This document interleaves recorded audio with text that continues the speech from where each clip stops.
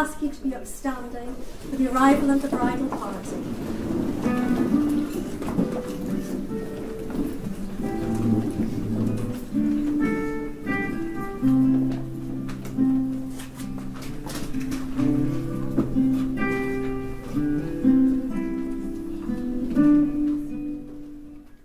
I give you this ring. I give you this ring. As a sign of our marriage. As a sign of our marriage. May it remind us of this moment. May it remind us of this moment. And the commitment I have made to you. And the commitment I have made to you. All that I am, I give to you. All that I am, I give to you. All that I have, I share with you. All that I have, I share with you. I give you this ring. I give you this ring. As a sign of our marriage. As a sign of our marriage. May it remind us of this moment. May it remind us of this moment. And the commitment I have made to you. And the commitment I have made to you.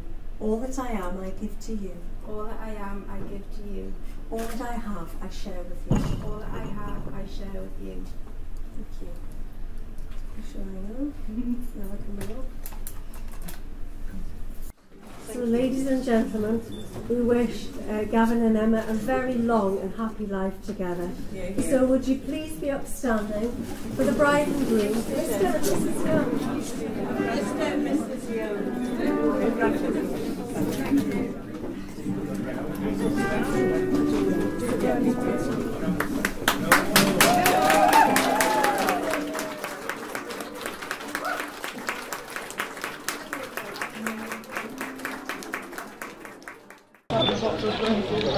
One, two, three, smile. The camera then.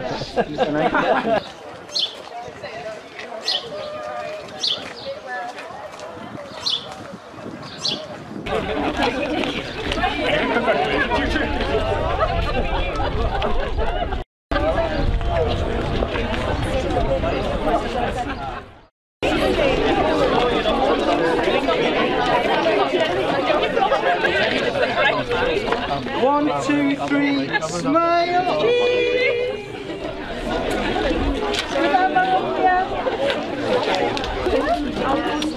Katie as well.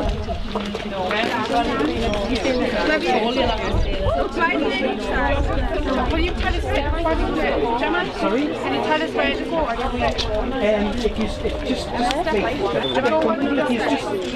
If Emma stands at the top of the road, you kind of just stand around and just relax on the stairs. You're not going to relax? Everybody's just kind of... Well, exactly. Everybody's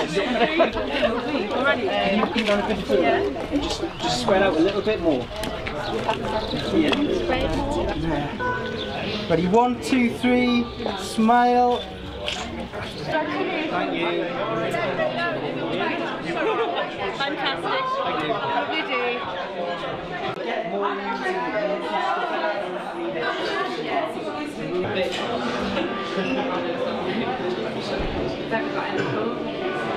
Oh, that's lovely. It's like one little One point, I'm starting. It really is.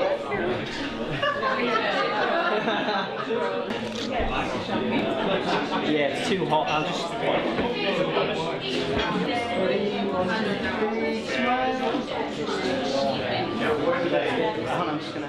It was one of our first dates. We went to Tiger. Went for a few drinks, had a great night. I was feeling a little bit worse for wear, so I thought, oh, excuse myself, I'm going to go to the toilet, so I'll be 2 minutes. So I went to the toilet, come back, looked and I thought, oh, where's Emma gone? I was looking around thinking, oh, blew it, what have I done wrong? And then I realised, I thought, well, it is me, so it could be any one of like a lot of things that I've done wrong.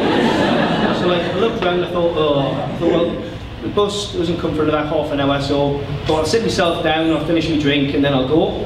So I sat myself down, had finished this drink, and then after about 10-15 minutes I thought I'd best go and get the bus.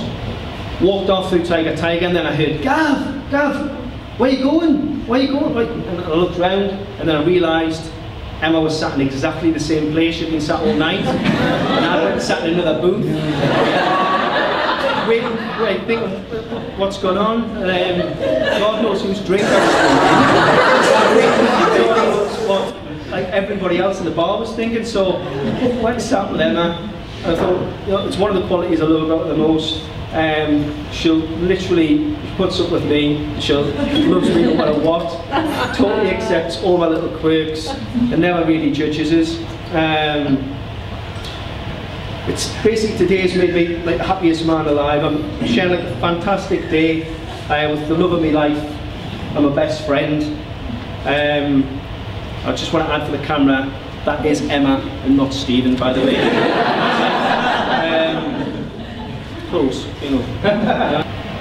Gavin and myself had been out at the pub on a Saturday night a few years ago. Unknown to us, a policeman had been attacked at a different pub nearby. The police had a description of the attacker. She just happened to match that of Gavin. Subsequently, there were swarms of police pounding the streets looking for a 5'2" middle-aged charver. We had just stood up on the way home when Gav suddenly was cornered by numerous policemen. With the helicopter above them, he was subject to the usual questioning. Where had he been? What had he been doing? And why was he wearing his Christmas shirt? He was told he was going to be taken down the station for further questioning. Knowing that Emma was at home and would be worried about him, he asked if he could make a quick phone call. The police were astonished to watch him phone Eddie Wong, aka the notorious Fast Eddie of the Jade Lake Takeaway, to tell him he was going to be late picking up a special fried rice. Fortunately for Gav, the message then came through that the real attacker had been apprehended. However, the police were still suspicious of this dubious character with strange oriental contacts, and he was asked to provide some ID. Gav only had his driving licence on him, which he realised still had his old address on. The police proceeded to follow him home, which resulted in Gav hiding in the garden of his mum and dad's house, pretending to still live there.